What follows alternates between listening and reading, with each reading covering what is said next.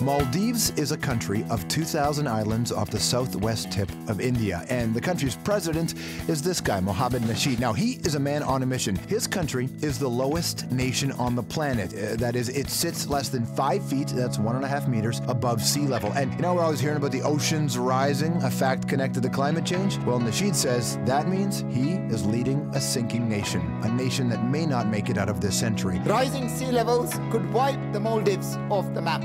For us, climate change is no vague or abstract menace, but a clear and a present danger to our survival.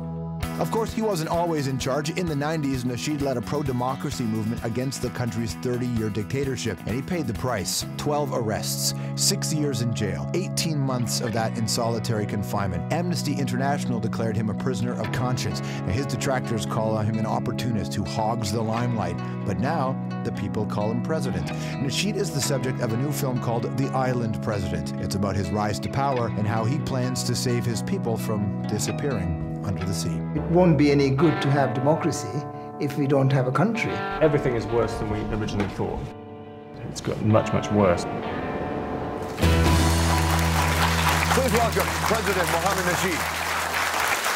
Nice to see you, sir. Nice to meet you. How are you? Thank you very much. Thank you. Have a seat. You are in a, you know, anybody who takes over the leadership of a country often faces big challenges, trying to end and reform a country are big challenges, but then to face the reality of the fact that your country is sinking, that's completely unbelievable. That's almost in science fiction. Well, climate change is real, especially to the Maldives.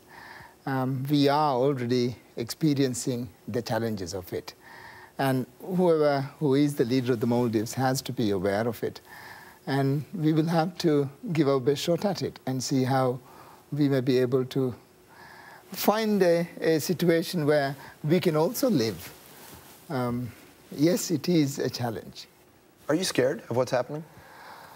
I am scared, and I'm really quite sad also because, you know, by the time my children get married and when they want to start a life, I think the challenges would be fairly high, and it's going to be very difficult for them. Are you worried that Maldives will just be a memory for them? And that the entire country is going to have to leave? I don't want to go there, and I don't want to think along these lines. And I will work as much as I can so that we may be able to live and we may be able to survive. But we all know that there are many nations that have vanished, and we only have them as a memory.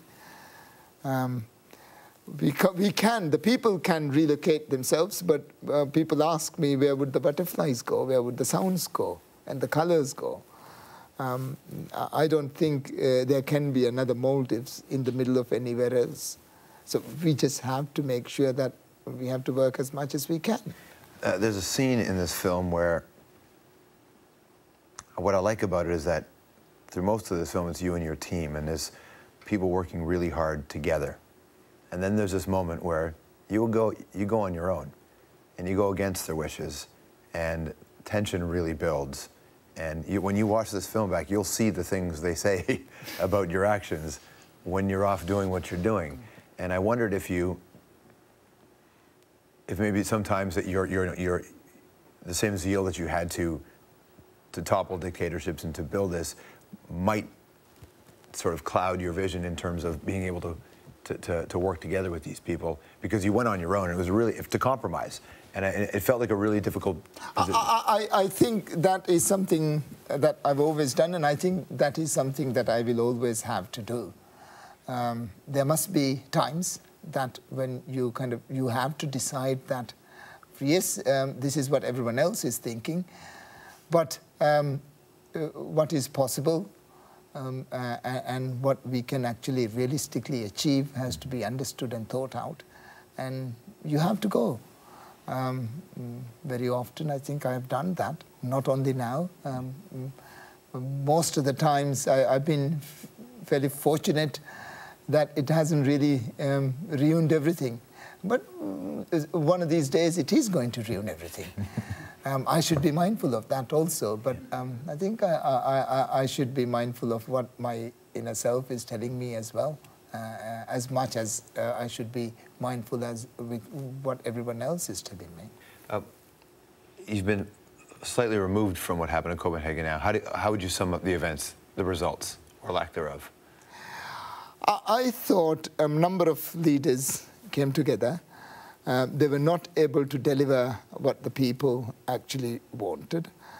But because all of them sat together in conference, and because a number of understandings were reached, although there is no legally binding agreement, but I think there is a politically binding agreement. There is a coming together of minds and understanding that we have a problem and we have to solve it and we have to attend to it. Is that too late then? It's too late. So. Well, it's too late for us. We won't be around. So, we have a window of opportunity of about 7 years. Yeah. Oh, that's not going to happen, because here's the thing. You saw Kyoto. There was a deal in Kyoto, and nations, Canada included, didn't ratify it. No. So they didn't, and the only thing I could take from that is they don't really care. I'm a president, and I can't say all these things about countries. Yeah. But you did say something in the film I need to ask you about. Well, they didn't edit it, did they? No, they didn't. And neither are we. But I haven't seen the film, and I really hope that there is, it's decent.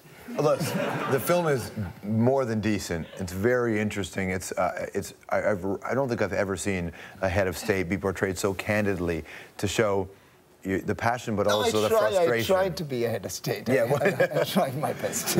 Well, you did that. You did that. But there was a line in the film that you were talking about. You were frustrated with the process of getting countries on board, and you expressed some sort of disbelief at the role India was playing, and you said India is acting like Canada. And historically, we took that to mean something good, but we know that you didn't mean something good by that. No, they were hiding it. They're hiding it, yeah. They were hiding it, and it was very cleverly done. You know? So what did you see Canada do when you were there? Not seen. Not seen at all. So when you go back home and you say, listen, there was a window of opportunity, and I don't want to make jokes or light about this because this is your country that is going away. Serious, yes. If the oceans rise. If the oceans rise, we won't be around. And not only us, there are so many other thousands of people, millions of people, who will be affected. And this is actually quite real. People are still unable to understand the gravity of it, I suppose, but soon we are going to see how stupid we were. The British were supportive of your bid to become the leader of the country. Are they supportive of what you're doing now? Well, I think they are. They would rather if I did it another way around, perhaps. But I think most countries would listen to the Maldives because they understand how fragile we are and how delicate the whole situation is to us. So for us, this is unrelenting, and we really have to stick to it. And we have to say what we have to say. And I believe that others will also understand that this is something that we have to keep doing. There's a natural distrust that happens from the outside world that when they see one country or one political party fund another, that in return they'll want something. That's the campaign reform in terms of funding is a big issue here in North America. When people found out that maybe the British Conservatives were funding your campaign, that they'd want something in return. No, they didn't fund our campaign. There's a foundation called Westminster Foundation for Democracy, and I was writing letters to everyone, including the Queen and the Westminster Foundation for Democracy. Did she write you back? She did. No, she didn't. She did. What did she say? I shouldn't say that. You should say. Well, I was in exile, and I was fishing out and trying to see who would help us. And then Westminster Foundation for Democracy was receptive, and they said they could only do this through another political party.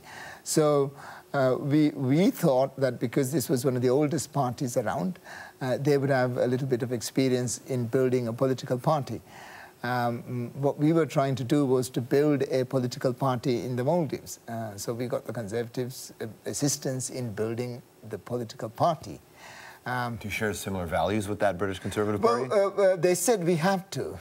If we were to go for the Conservatives, we have to be centre-right. But are you centre-right? Well, yes, we are. it's difficult now to kind of, judge and categorize yourself in these kind of political compartments.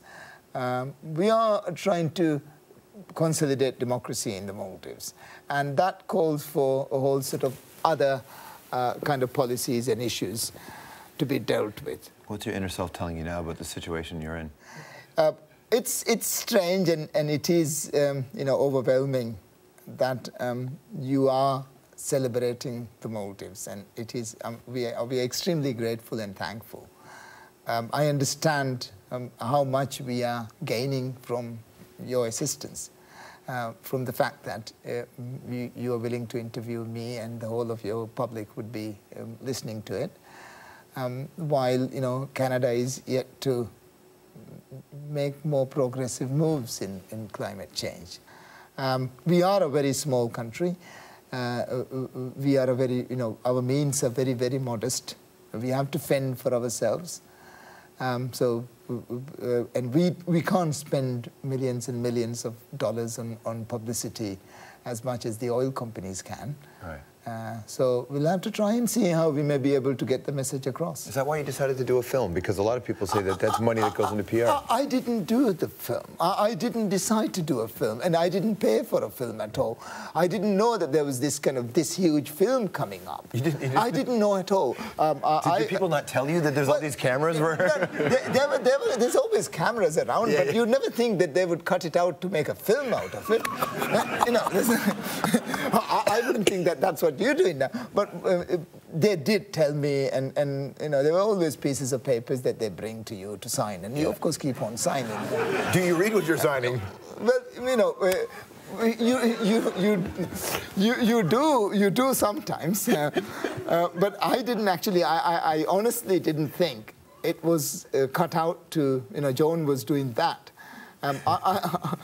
He travelled along with me, which was fine, and I thought an extra pair of eyes to see what was happening, and perhaps I can have a chat with him later on to see what was happening on these islands, and he would also have snaps and pictures and movies of what was happening, so I can perhaps have a look. I didn't think that it was coming all the way to Toronto as a film.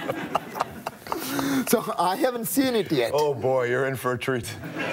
It's a great film. It's interesting. I hope it's not so embarrassing. No, it's actually not embarrassing.